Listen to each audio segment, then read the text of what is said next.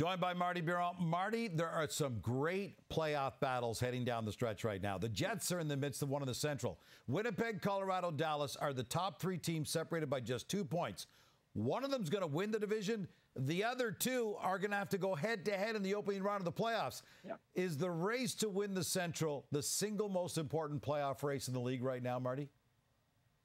Absolutely. For those teams that are not fighting for their playoff lives, I think that the race to win the Central is the most important. You just laid out those three teams. The Winnipeg Jets, the Colorado Avalanche, and the Dallas Stars are three really good teams, and you try to avoid playing one another. Now, when it comes to Dallas, I think they're a little bit Jekyll and Hyde, right? I don't know what I'm getting with Dallas. Colorado, they have Nathan McKinnon, Kale McCarr, and they may be getting Landeskog back at some point in the playoffs. They're really good.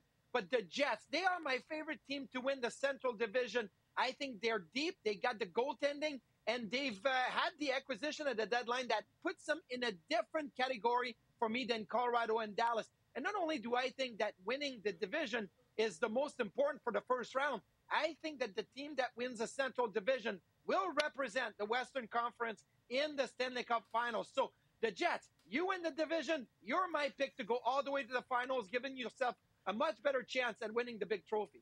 All right, I kind of got a sense of where you're going with this, but I want to follow up. The Jets have got 2 games in hand on the Avs, 3 on the Stars. They play the Ducks tonight and the Blue Jackets on Sunday. In the end, on a scale of 1 to 10, what's your confidence level the Jets are the team that wins the Central and gets the easier path in the playoffs?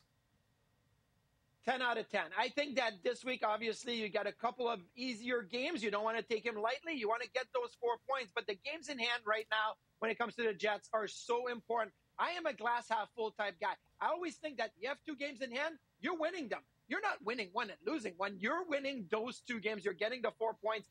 Those points will be huge in the end for the Winnipeg Jets to say they were able to win the Central because they had a couple more games to be played, and more games after the trade deadline, more games with your full personnel really gets you in a better place. And I think that I am a 10 out of 10 confident the Jets will win the Central. Marty, I would suggest you're not a glass half full kind of guy. It sounds like your cup runneth over. The Jets are set for 2 points tonight. The Ducks have the 2nd longest active losing streak in the entire league and the 3rd worst record. Only San Jose and Chicago have been worse.